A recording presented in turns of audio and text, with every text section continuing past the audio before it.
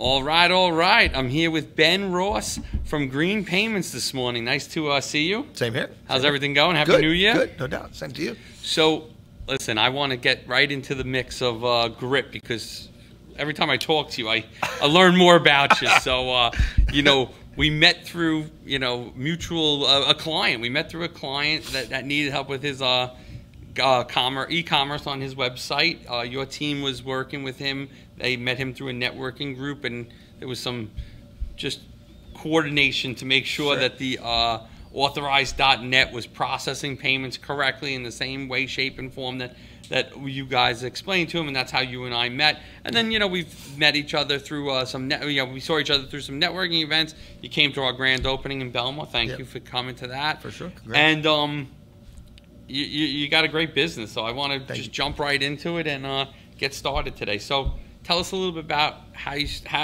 where you've been and where you're going. For sure. Appreciate that, Tom, and congrats on the new office and everything here.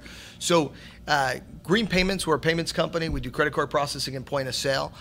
We work with agents all over the country, and we have partners all over the country that we support and help grow a portfolio of merchant accounts. For me personally, I started out in the restaurant business and then grew that restaurant group. We ended up selling to private equity, eventually went public. But in that process, we had acquired our point of sale dealers. So I really learned a lot about the technology side of the payments business. But at that time, we really didn't focus much at all on credit card processing. And so from that, Cliff, who's my partner in Green Payments, we're friends since we're 8 years old.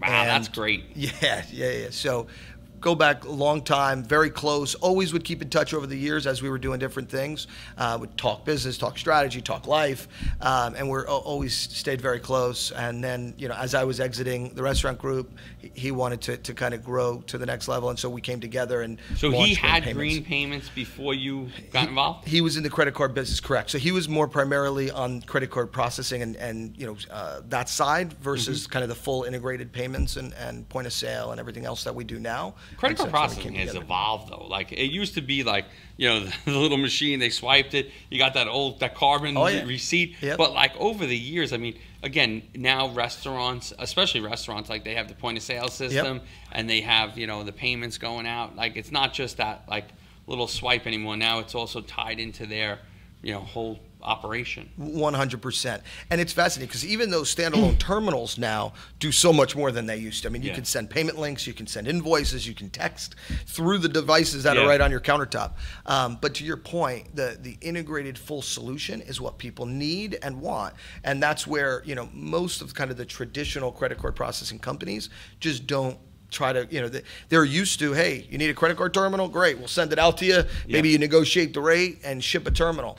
The challenge is what businesses need is very different than that, and that's where we really come in. And even for our agents and our partners, they can't be experts on every different type of industry, whether you're a car dealership, a pharmacy, a dental practice, a business like yours, a marketing firm, or your transportation business. Every one of them has different needs, and that's where we're able to come in and figure out that right solution. Yeah, it's almost like a consultative approach than, the old school credit card guys, like the rate's 2.72, take it or leave it. Like I feel like the old school guys in the credit card processing is a different world than what is needed today. And I think even like in my world, again, I need your team often because people are doing a lot of commerce on their website now. Correct. And, where in the old days, like, it was like, I don't really need e-commerce. But now even, like, we have a pay my bill link on the website just to make it easy. And not everybody likes giving out their credit card number. I feel like my credit card number is everywhere. Like I feel like every vendor has mine. Right. But on the others, and that's why every 6 months I need to get a new card because there's some sort of fraudulent activity on somebody not protecting the credit card in a vault-like system. But on the other side is like, even yesterday someone wanted to pay me. I don't know them well. They were making a deposit on a project we're doing, and they said, can you just send me the link? And very easily I sent them, go to wingmanplanning.pay now, and they can just go on, put in the amount, and they're on their way. And it's easy, and they could do it at 10 o'clock at night. They could do it at 7 in the morning, where you don't need to be in the office to, call at 9 o'clock, because those days are over. Like Amazon and the web has changed those days. But again, I think that these business owners every business owner has to be thinking like that. Just having that little link on their site is just so easy and convenient for their customer versus just call tomorrow or send a check. I dread when people say to me, I'm going to send a check. It's like, oh, just one more thing we have to keep track of. It's like one more thing. Did we get the check? Then someone's got to go to the bank. Like, those days are just over. Yeah, no, it's very true. One thing, like for us, we have a large dental group that we brought on last year, and the biggest reason they came on board with us was because they're a DSO, so a dental service organization. They've got 100+ dental practices across the country. All different owners in each one, or different providers that kind of manage them, and they run a little bit different each one, right? Because they have their way of doing things. And so the challenge that they faced was they each had different types of payment devices, different ways of collecting payment, different types of statements, different types of back-end reporting. So the accounting team had all different things they had to learn. It was super cumbersome. So part of what we did is we got them all onto one platform, one setup, but we also, to your point, gave them the ability now to collect payment by QR in the practice, and also send text links, email links that they weren't doing prior, and their collection speed sped up. It helped them a ton. I couldn't agree with that more. Like, I just think about even when people send me a link. Like, people send me the link, it's done. Correct. Versus, Correct. you got to write the check. You got to go back to your office, write the check. Or, I call my office at 2 o'clock. Like, well, 2 o'clock's not convenient for me. Like, well, and then whoever you're calling ends up getting tied up, and then they're busy, and now you're chasing them down, and everyone feels awkward about it. And it's no one not trying to pay. It's just the speed of the way the world is now. Well, there's some guys that are trying to that's, it, but that's fair. That's fair. But I mean, overall, I would agree with you. And I love when people send me the link because it's done. Yep. You take the card out, and in 3 seconds it's done and it's paid. Yeah. And it's also more secure. Like I'd rather.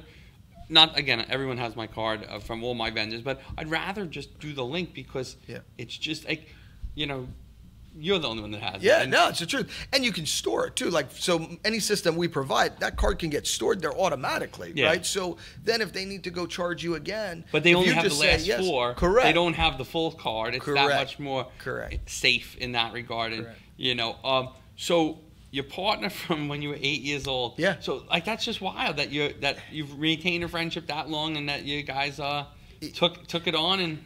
It's been cool. I mean, we started out, even straight out of high school, we had a small business together, and then we kind of went our separate ways, did different stuff. And then when we came back together, to me, the thing that's been the coolest part about it is it wasn't an overnight process, right? I mean, we spent probably about a year just planning, discussing, putting together pro formas. What do we think we're going to do? How's it going to look? What's it going to be like? And he knew the business inside and out. I understood scaling a business and growth and what that was going to take to some extent. Didn't really know credit card processing per se. I understood the point of sale side, the technology. I understood it conceptually, but he understood, fortunately, the business very well.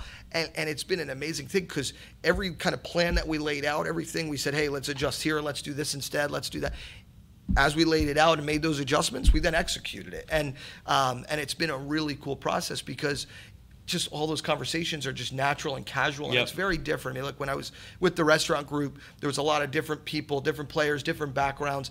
They didn't necessarily see eye to eye. They didn't have the same goals, the same end objective, right? The same vision. And that, to me, we'd work hard. We'd be on the road. We'd be traveling. We'd be pushing and doing everything we could to build the business. But the challenge was, in the end, everyone's pushing and everyone's working hard, but the challenge is what they were looking to end up with and what the end result was that we were working towards. Each person had their own. And so the challenge became, you become kind of disjointed over time, and now everyone's putting this effort in, everyone's working hard, and you lose that. Whereas for us, we see eye to eye. I mean, literally since we're 8 years old, we've had the same goals, the same desires. Where do we want to live? What do we want our lifestyles to be like? What do we want our personal lives to be, our business lives? When do we want to work? How do we want to work, right? Which is always an important thing in any partnership, right? Everyone's got their own style and approach, and we've understood each other because we know each other so well. So those things that a lot of times can be a hurdle in any business partnership or even just a working dynamic, an employee with an employer or vice versa. it can be challenging because, look, some people like to work from home, some people like to work in the office, some people want hybrid. So, everyone's got their own thing they want. What's your preference on the work style? Do you like to work from home, or are you in that own office? Me personally, and the way we have the company, we're in the office. To us, and especially because, look, we've been building the company the last several years, but we're in growth mode, right? We're constantly growing and continuing to kind of refine what we do, and it's growing the team as well, right? So when you're doing that, my opinion is, it's one thing if you've got at a level of scale, you got 1,000 employees or 5,000 or whatever, and each person kind of has their very focused role, and they're just they've got this box they're in, and they execute that piece day in, day out, and you can lay it out A, B, C, D, and give them kind of the rules of the road, and then they drive it. That can, I believe, be done pretty well remote and work from home. Whereas when you're in growth mode and you're scaling and you need to be creative, you need to adjust, you're bringing on new partners, which we're doing constantly, right? That environment, you need to be able to be more collaborative, which I think is very challenging when you're working from home.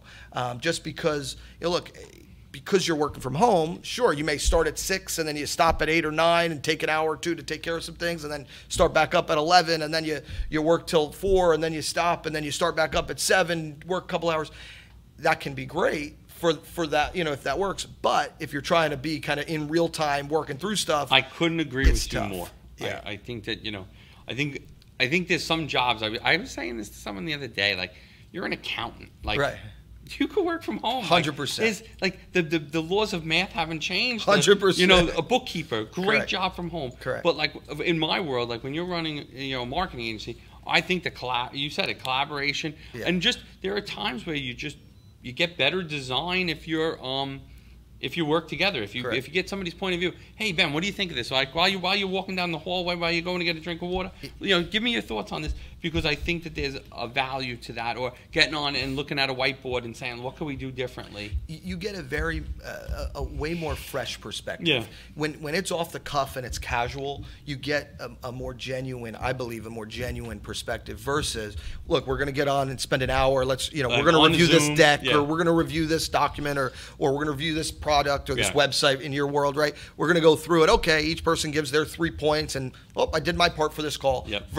Instead of, hey, come over here, check this out. I just did this. Do you want to look at it? What do you think? Did I do this the right way? Should we tweak it? Should we change it? What should we do? That, to me, you're going to get a way more in-depth, genuine answer than, hey, let's jump on this call. We're going to spend an hour. Each person's going to give their points. I couldn't agree with you more on that.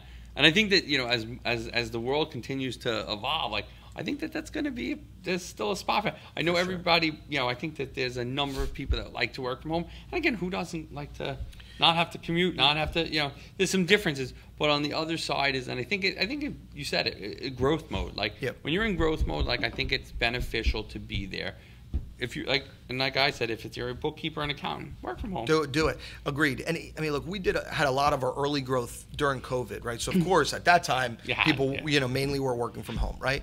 And as we came out of that and started bringing people on, what I found was a lot of people, that great, super talented, smart people, were in these roles where they were stuck working from home, didn't want to be, because quite frankly, they're, especially being here by the Jersey Shore, everyone's lifestyles are different. But when you're by the Jersey Shore, let's call it what it is, cost of living, you tend to live in tighter spaces. You're right on the beach, whatever. You may not have this expansive, huge place to just, hey, let me just throw up an office today for eternity, right? So now you're you're in this different environment. It's not what you're used to. You're not getting the same social, interactions that you were used to. And so we found it was a huge advantage having people come into an office where everyone got along, everyone can collaborate and have fun and talk and get to know each other.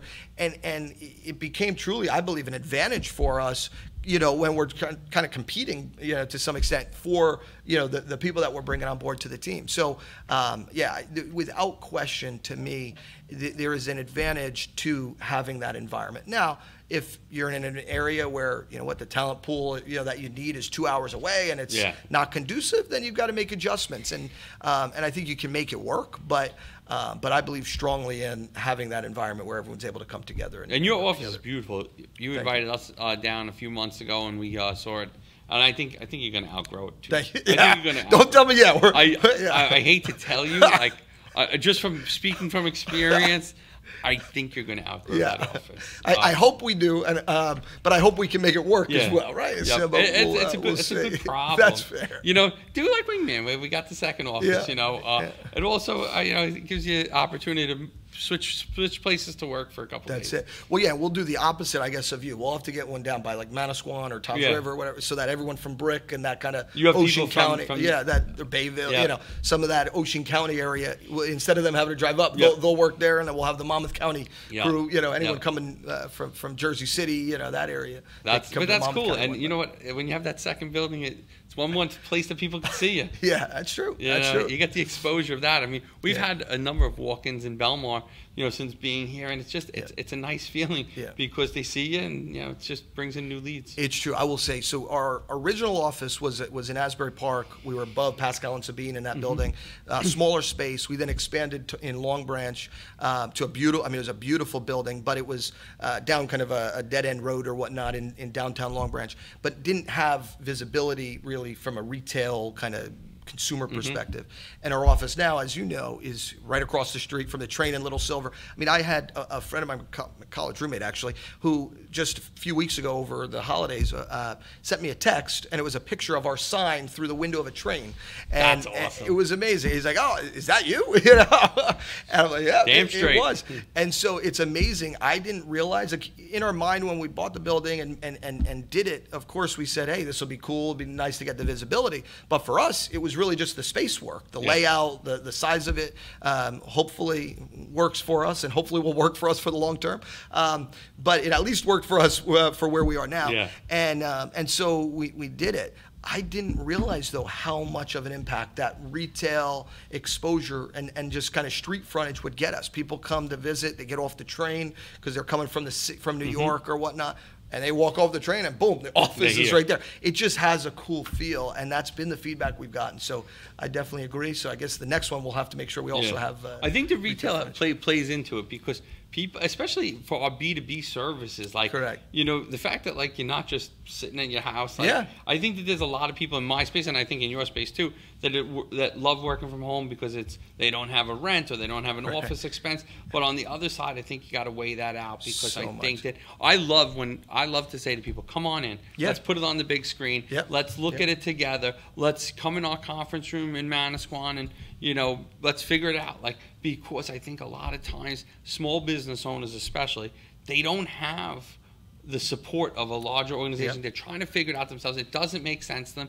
They're running their business. They're preoccupied with 30 other things, and then, like, something doesn't work on Yep. their web or on their payment side, and they're like, it's frustrating. Right. So, And when they don't have that person in person to say, hey, let's talk through this, let's strategize, how Let's can we figure come it up with a out. better idea? And no different than we were saying before with employees working from home. Now they feel like you're not really in their business. You're not really with them working collaboratively. You're just doing this project and then you're done, right? Whereas to your point, when you're able to be face to face, even our agent partners, we will fly them in, have them come meet in the office, have dinner. And you're right. I mean, a lot of other companies like us won't, they just kind of, I don't want to say hide in an office, but they're in the office, they do their thing, and then they leave, 9 to 5, kind of banker environment. To me, look, I sat on the business council in Asbury Park when we were there for years. We're involved with the Long Branch Chamber. We're involved with a lot of different, community groups and whatnot. To me, that's what drives just humanity more than anything, and from that you do get business, right? But really it just drives your relationships. I mean, the Jersey Shore Chefs Association, I've been involved with them for many years, from when I was in the high school culinary program at Freehold, and I'm not a chef, I don't claim to be, I never was professionally, but I've always loved food, and when I was in the restaurant business, I mean, it was good synergistic kind of relationships there that were developed and to this day have been there. So I still stay involved.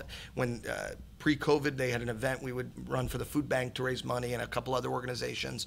And I chaired the event because I'm the guy that, chefs don't tend to want to always be out front, right? So for me, I like that. I don't mind it. So I'd be in front and helping, get donations and sponsorships and all that. And that just naturally brings business. But I think more importantly, it brings purpose outside of your day-to-day business. Totally. And having that retail frontage and space also naturally does that, because to your point, it makes you more that you're a true piece of the community versus just someone that works and lives in the area. I love it. I mean, we're involved with the Brick Chamber. We're involved with Jersey Shore Chamber. We're we do our own nonprofit fundraising events, as you've seen. But and I think that's part of it. I've always said, it's more than just working in the area. You gotta become a fabric of the community. And again, I think in Manasquan and the Brick area and Point Pleasant, we've done a lot of work, and I hope that we bring the same efforts to Belmar and Bradley and Avon and Lake Como when we're in this location, because I think there's a lot that we can do. This year we collected over 10,000 toys for our toy drive, and I want to be able to expand that into these areas too. And I think that it's a good synergy with a retail location like this. Love that. So we got ahead of ourselves. We got to what you're doing now. So let's just let's back it up and let people know. So it looks like you have everything under control and you've scaled the credit card processing business. But again, you learned the ropes through getting started in a restaurant group that you took to private equity and ultimately to go public. So how long were you involved in that? And how did you see that kind of turn into where you are now? There had to be some synergies. And again, I guess, when you came to your childhood friend, you have shown that you've taken a group to a higher number. So correct. Yeah. So I was 8 years there through the process. Started out really just prospecting on the sales side. I was, relatively young at that point, and just kind of it basically fell into my lap is really the best way to put it. But from that, I will say, through grit and work and effort, we made it happen. And really what it came down to more than anything was figuring out where the gaps were and things that weren't getting done and just doing them. Not saying, hey, should I, could I, every once in a while, sure, right, correct. Never that. Every once in a while, sure, you've got to get an approval or ask, hey, do you mind if I send these emails out? Or, but as a very simple example, I started out just doing prospecting. So we'd get leads. They'd say, hey, call, set an appointment, set the meeting for us to try to sell them the franchise, right? And so I make the calls. If I get the answer and I set the meeting, great. If not, that lead goes nowhere, right? And sure, I could then call the next week and follow up, but not everyone works best by phone. And texting was a thing, but not as prevalent at that point. So we would try to text and follow up that way, but definitely wasn't as prevalent. At that point, email was more prevalent. So I knew from having gotten my real estate license, I took the real estate exam right after I graduated and took the class my senior year of high school. And through real estate, I learned the marketing side of things, which is very similar to buying a franchise, because a franchise and a restaurant, it's an investment, no different than real estate. It's a big, piece of what that person has built and earned that they're now going to reinvest into something no different than they do a home. So the sales process becomes relatively similar. So I knew we needed to have some drip campaigns and some marketing in place, and not just hope that someone answers the phone when I call them this random time, whether it's at night, during the day, and are they available? If they're running a business unscheduled. That's it. Most people that are going to invest in a franchise, they have a career or they have another business. They're busy. I mean, they've obviously built enough, the right people have built enough of a net worth to go reinvest. So they're doing something, right? They're not just sitting around waiting for me to call them. So at the end of the day, that was really one of the first projects that I took on. And then it just evolved from there. And people, through the effort that I put out and putting the time in whenever asked, I was then asked, hey, can you come on board? Can you help us with this? Can you do this? And then, of course, through that, obviously we had conversations and my role grew and grew. And within about a year and a half, I ended up taking overseeing all of the franchise development and real estate development. And then, about a year from there, oversaw some of the marketing and other aspects of the business. And then it just kind of, evolved from there, the role. And then to your point, we ended up selling to private equity. And eventually with that group, they then had a few other restaurants. That's when we bought the point of sale company. And so I was involved in that piece of the business a little bit. And, it just kind of continued to evolve and evolve. And then the private equity group, with them, we kind of took the business public. And then at that point is when I ended up exiting, and it's when Cliff and I began having conversations saying, hey, what should we do? What can we do? And the credit card business is similar to a franchise without obviously being a franchise. There's no, franchise agreement or, they're not buying the rights to anything, right? But maybe more similar to insurance, but you're helping a person build a business, build a portfolio. So you're giving them the marketing tools, you're giving them the guidance on the technology and the solutions that we support and how to position it, how to sell it. So there was a lot of synergy with that experience of, getting someone that wants to invest in a franchise, buy a business and build that. and someone that wants to maybe shift their career and from maybe selling insurance or selling IT services, or maybe it's an add-on, or maybe they want to make a full shift to this new career, merchant services. Either way, it's very similar conversations of how to approach it and what that looks like. So that's how the scalability has been going on. Correct. And now, what's the plan for Green Payments? Like, where do you see the next couple of years? For sure. So from here, we're on track this year to pretty much double our current new counts and deal flow. Hopefully, as different than what you're thinking, hopefully we will be able to kind of keep the team that we have and continue to drive them, each person forward and let them kind of individually continue to grow in their roles. But really, at this point, we're a $2 billion company, and we're continuing to just, grow each year. And that's really where we're at. I mean, a lot of where our focus at this point is kind of that mid-market. Look, you're doing $50,000 to $500,000 a month in processing for that individual account. You may have multi-location. You may be doing $1 million to $5 million a month as well. But either way, that's kind of where we're focused, is finding businesses that need real solutions and helping them solve those problems, like that dental group that I mentioned before. Figuring out where are your pain points, how can we fix them, how can we help, and then really our main focus this coming year is on our partner program and our agents, and helping them to continue to grow and build their portfolios. And our business has shifted a lot, like you mentioned earlier, where it used to just be a standalone terminal. It was a very easy sell. What are you paying? How can I help you? I'm local. I'm next door. You know me personally. Work with me instead of who you're working with. That sells very easy. When you're talking an integrated point of sale and inventory and menus and scanners and and scales and everything else that goes into a retail operation specifically, but even a wholesaler or a big B2B environment where they're doing invoicing and they may have some manufacturing plant that has product that they have to sell. Like, every business has its intricacies, and that's where we come in and help. So our focus really this coming year is continuing to really work with our partners and our agents to help them continue to grow in their and that sounds great. And I think that you guys do a great job at customer service, which, if you've heard the podcast before, it's a thing that I think is very important. I think that has failed by a lot of businesses these days. It's not a focus. So. Agreed. Yeah, our big thing, look, the way, whether it was the restaurant group or even Green Payments, my focus in running the company as the chief operating officer is I will do anything. I mean, whether it be, look, we have an install and there, I'll get under the desk and help plug in the terminal, see why it's not working, figure it out, get on the phone with a partner, help them sell the deal, help them close the deal. Like, I'm not afraid to do anything myself, and that's how everyone within the company approaches it. And unfortunately, I think many companies will get to a point of a level of scale where, look, especially in our business, things are moving. Look, it's residual revenue, right? Because as long as a business is processing, we have that income and volume that's coming through. So once they're there, you get to a certain level of scale, you can get to a point pretty easily where it's like, hey, the wheel's in motion, it's rolling. Whether I get involved or not, hey, it's going to keep rolling, right? Yeah. And so, we stay very conscious, Cliff, who's my partner, and I, and having those conversations with our team and even with ourselves,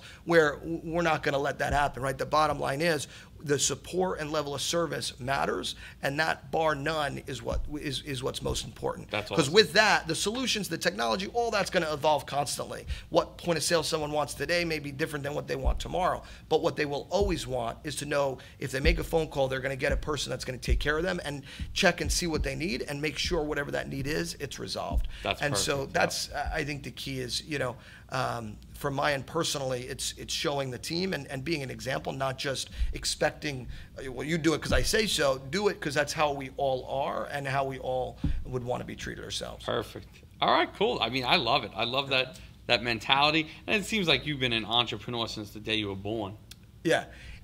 It's true. I mean, look, my parents will always joke. My first business was selling gum and candy in middle school until my co-business partner got in trouble for it because he got caught. It wasn't as slick, I guess, as I was at that time, because you couldn't technically sell candy and gum in middle school. But eventually, my first real business was a fundraising business that we launched in high school. But the way that it came about was I was raising money for the MS Walk. And in Freehold High School at the time, we had the largest group that did the walk for the Freehold Walk, and we needed to raise money. And so we started out with doing a bakery sale. but the schools had shut down bakery sales because you couldn't have home-baked food at that time.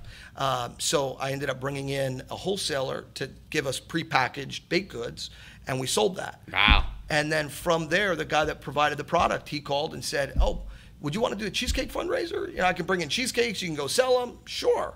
So we did the first one. And then he came to me, and he was at that time I was, I think, a sophomore in high school, maybe junior. And he was an older gentleman. He'd been, had a cake route and had kids my age, if not kids older than me at that point. But he then called me a year later. He was like, hey, you want to do it again? I said, yeah, of course we're going to do it again. It went really well. He said, okay, you seem to know a lot of people. You'll talk to anyone, Is there other schools that you can get me into? If you do, I'll split it with you. I'm like, sure. So then, of course, I start calling all these kids that I knew from other schools. And, if you're from Monmouth County, you'll know the Freehold Regional High School District is very spread out. So I grew up in one town, but I went to a high school in a different town. I had a twin sister, still do have a twin sister, who went to a different high school. So we had friends kind of all over. So because of that, it was a pretty easy sell into these different schools. And so it just kind of grew from there. Correct. And then later, a few years later, we brought in another partner, and he's still running that business to this day. That's awesome. And it was fun. But yeah, look, business, and you can through the work and effort, you can get to any result. If you lay out the plan and understand it and learn and read and talk to enough people, it's just the effort that really is to me the piece that matters. And if you put that effort out, it works.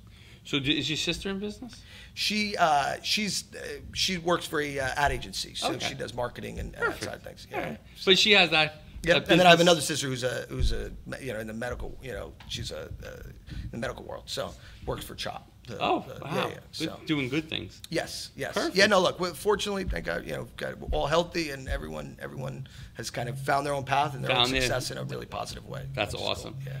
All right, well, this was a great podcast. I'm glad to have caught up with you, learn more about you, and I love the vision you have of excellence and learning and continuing to do better, and awesome. So let everybody know where they can find you online, on your social medias and stuff like that. For sure. Greenpayments.io. So that's www.green, like the color, payments with an S, .io, Indigo Olive.